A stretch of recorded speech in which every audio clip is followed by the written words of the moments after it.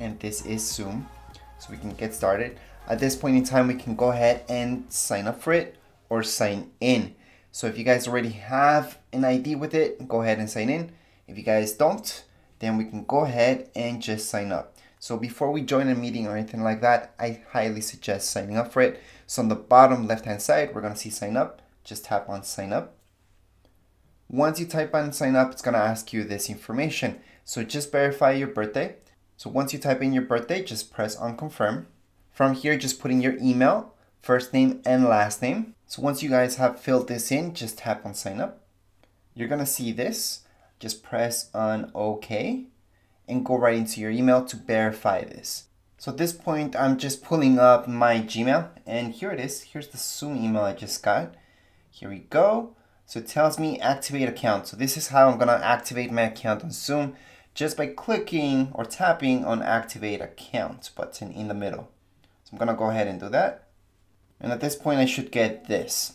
So I'm gonna go ahead, let me just zoom in a little bit so you guys can see. Are you signing on behalf of school? No. Go ahead and continue. And here we go.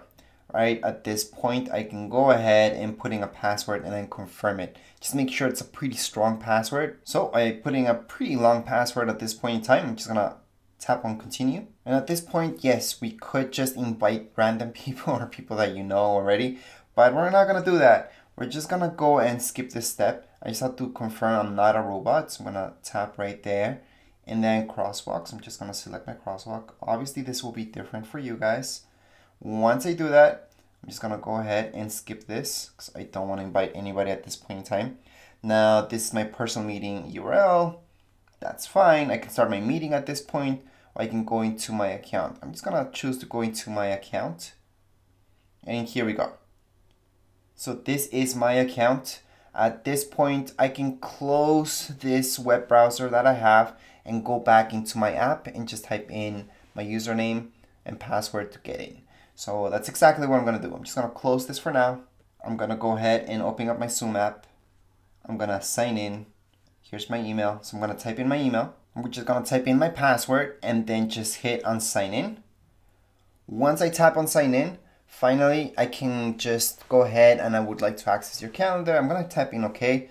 I'm gonna allow this. I'm gonna allow that as well. And yes, you guys can save your password on your iCloud if you want to. I'm gonna put not now. Do you want to sign in using Touch ID? Not at the moment, but it will be a lot faster if you guys do that. And yes, right now you're all set up. We can set up a new meeting. We can join, we can schedule, we can share your screen. We can do a lot of things right here. We can go into your chats, meetings, contacts, and so on. Anyways, that would be it for this video. That's how you get you set up with Zoom, downloading the app, getting everything set up. This is it. If you guys have any comments, questions, you guys can write down here in the comments area. Don't forget to subscribe and rate. Thank you.